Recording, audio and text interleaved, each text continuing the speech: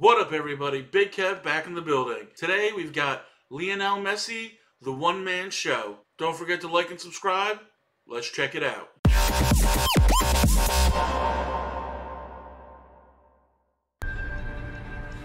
Still going. It's Coutinho, and he's got another one. It's 8. It's absolutely embarrassing. Messi and looking around thinking, I miss Iniesta, I miss Xavi, I miss Puyol, because those guys aren't there for them anymore. He's probably thinking, I've got another year or two left in my career at that kind of level. But does he want to spend it in that shirt at that club, given the performances and the way the squad is looking at the moment in comparison to other teams around Europe? So it's a big question, I'm sure, that he'll probably be thinking about. Do you think he should leave? Bueno, le dije al club, sobre todo al presidente, que me quería ir. When you're a footballer of that type, you need to be happy. When you got Lionel Messi enjoying his football, then his football is at his best. And here is this man, Lionel Messi, who just never seems to tire. What do you do to stop him? Lionel Messi, control. So it looks like this is kind of focused on his last stand with the team, with Barcelona, with FC Barcelona, before he ended up moving on. If the team's not able to compete, I mean, Messi's only got so many good years left. I can understand the desire to want to move on. You know, I'm sure he wants to compete for those big titles, and he doesn't just want to carry a team that's not really, he'll play well, but they're not going to win, you know, anything at the end of the season if he doesn't have the guys around him, no matter how good you are. Everything about the front third of the pitch, and he's the key man, always. Nice! Astonishing like only Lionel Messi can! The ghost in the machine of football! Lionel Messi takes it on himself this time, and what about that? That was just a thunderbolt. My goodness me, have you ever seen a football hit that hard? It's absolutely brilliant, isn't it? That strike had a little bit of frustration in it, a little bit of anger, but it had a little bit of genius. And a majority of genius. Yeah. And it's just great that we get to sit here and watch him. And I just hope he goes on for many, many years to come. I mean, even this late in his career, he's still a scoring machine. I mean, he still looks as good as ever. But Pontic backed away. Help! Messi! Messi! Again! The personification of nothing! That little dribble move right there is ridiculous. Less than genius! And Messi continues his pyrotechnic footballing show. And it looks like a skirt to boot. Messi goes through! Hits the... That's cute. Bullseye! I told you! He brings out his Marge Wallace bouncing bomb here! The dam buster! That is Lionel Messi! Where the impossible becomes the predictable, and where the insane becomes the expected. He's got that cheeky smile on his face, he's having fun, really enjoying his football again.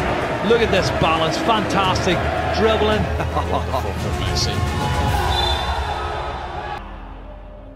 That won't look like it hurt. Emergencies. Messi to the inside, the heel flick by Brathwaite. Badia gets a hand to this one, but Messi will not.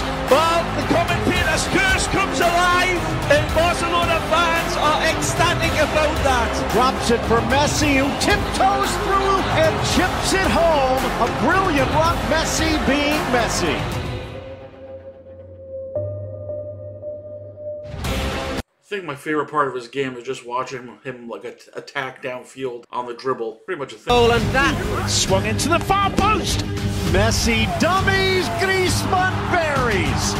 Well, that was pretty sick. The magic. Clever dummy by Messi. Can I ask you to explain that to me? Look at that low centre of gravity, keeping possession so well. And Messi.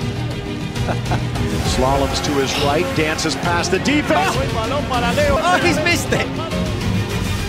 The madness of Messi. This is insane talent. Where the unexpected becomes the guaranteed. Where he starts it as a dream ball. The ball is so weighted to perfection.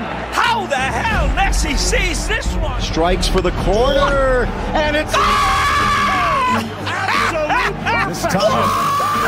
And there is no denying. The board's up. That guy went to that goalpost hard.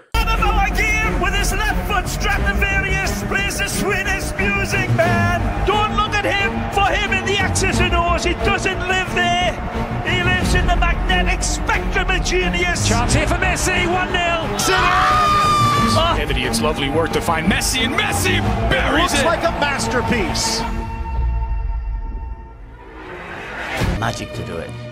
The drop-off between the best of Barcelona in a game and the worst of Barcelona in the same game is so significant. It's so steep.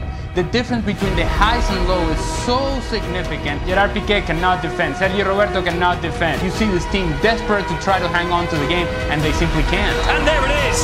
Atletico Madrid are... I mean, yeah, it sucks, but, you know, Messi's only one guy. You know, the soccer team has a lot of moving parts, and, you know, you can't win with just one dude carrying all the weight. I mean, you might get away with some games, but you're not going to win championships that way. Sad that this was his last year with Barcelona, but he had a great run with them. I mean, he played for one team for, it seems, much longer than most players do. I mean, I know Ronaldo moved around quite a bit compared to Messi, and it's played out well for Messi. You know, since he's left, he's had success over here in America and won a World Cup back at home in Argentina. So, I mean, in the end, you know, it was the right move to make. They have done it.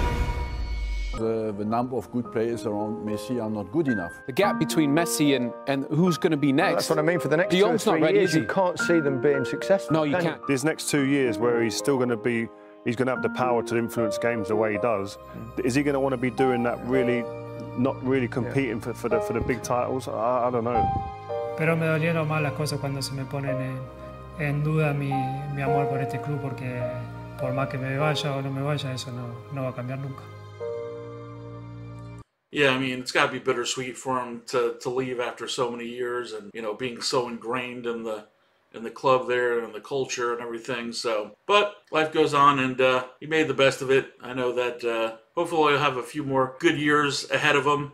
I don't know how much longer he plans on playing, and he certainly doesn't need to play anymore. So it's all about just personal desire at this point. I mean, he's also basically won nearly every accolade that you could win. So I'm assuming that, you know, as long as he's still passionate and relatively healthy, he'll play for hopefully a couple more years at least. Until next time, have a good one.